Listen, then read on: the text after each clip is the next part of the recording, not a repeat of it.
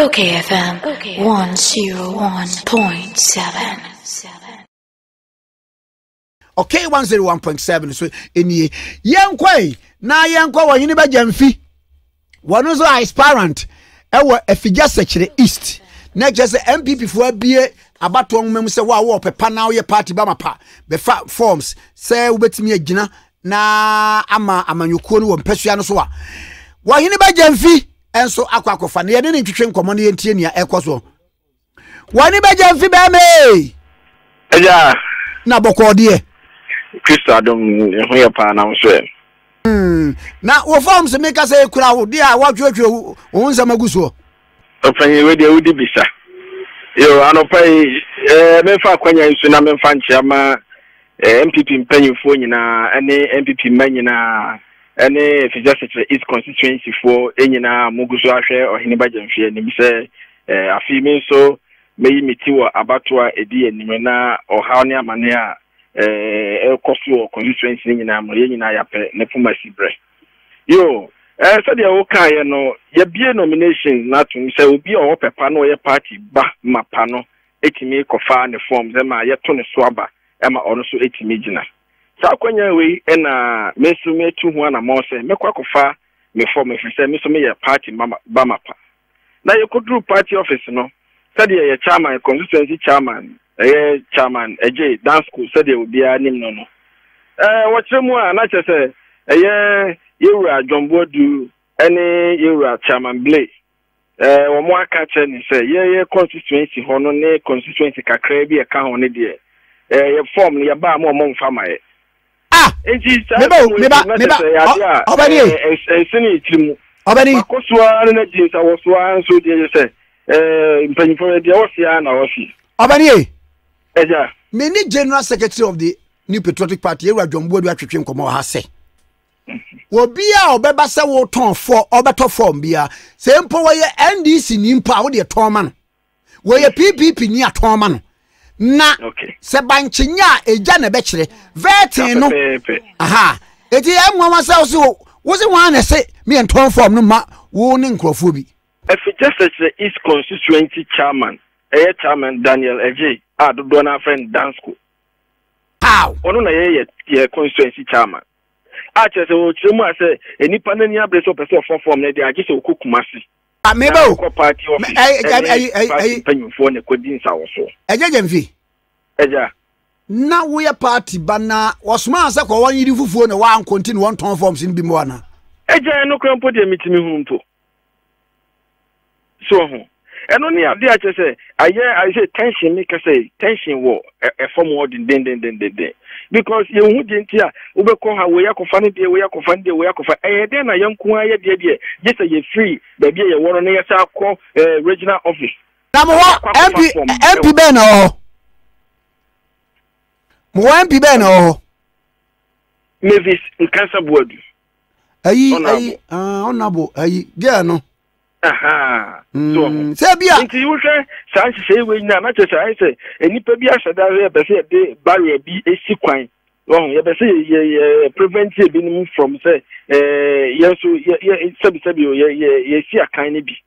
but dia ma trenze dia ma if just che isi dia na chese wo kam yankasa me kuro mu aguna jama si wi amoase bipua bedumase buani bedumase jama asenum ne ade abraka so nyina ka ho sa bia say bia chairman Dansko na dawruma bia onim sa abaya no one wo gbo adwuma eni se na osaye wo ba ni se obi betu no 2 ebi susu kura no a woni nwie afenu akoba akopenti odi ba miensa bia what it bibisa chairman on say ya said ya oka ye no say ora Jombodu ka se banchinya eja na betre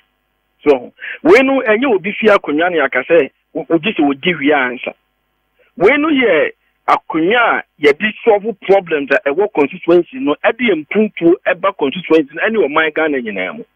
eno nti akoba say obi ba na say timamufuo no hunu say ne modern na obo no enya ade adi improve beba ebro say ebre so a say the constitution na makwan ye faso ne yi obi fufura ɔmanmufoɔ no dwene sɛ nipa no ebetumi ayɛ abro deɛ ɛkɔsoɔ no so no ne yɛma ho kwan na saa adeɛ ne ba bi ɛba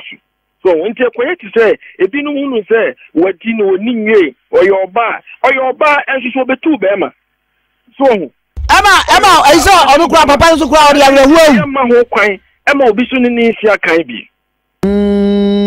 so ɛna ɛsɛ yɛhunu sɛ elections we say na yɛkɔ no deɛ aduru so yɛ internal elections but yɛyi obi a obegyina no na wɔne amanyufo NDC fo de asiani so what you say nti sɛ kɔyɛ sɛ yɛmmɔ ɔbaa no woba yɛmmɔ na sɛ nyampanyimfo bi de taa akyire na yɛbɔ no woba yɛsɛ yɛhunu sɛ elections no it's about majority dodoɔ no ɛna bɛkyerɛ sɛ nipa no bɛdi nkunim anaasɛ wɔntumi ɛnni nkunim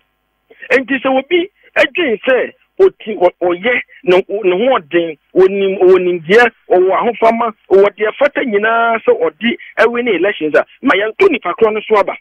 na ɛyi bankyenya ɛgya ɛna bɛkyerɛ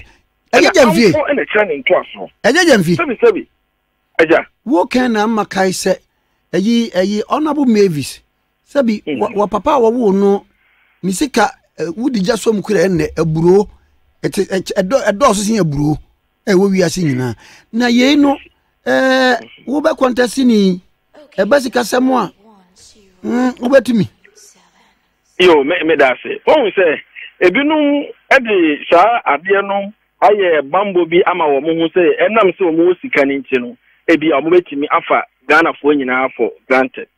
wo ho ebre bi wo a obetumi adada nipa bi akodu ebre bi ba wontumi na ada nipa ni nyina nkodu abre nyina ana nipa no delegates ne electors nyina hu sɛ sika no de maya yebedi akodi enase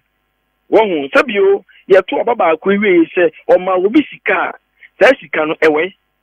asado dada but mpuntu a yehia ɛwɔ constituency no ɛno nso ɛwɔ he so enti megiri sɛ sabre sɛ no de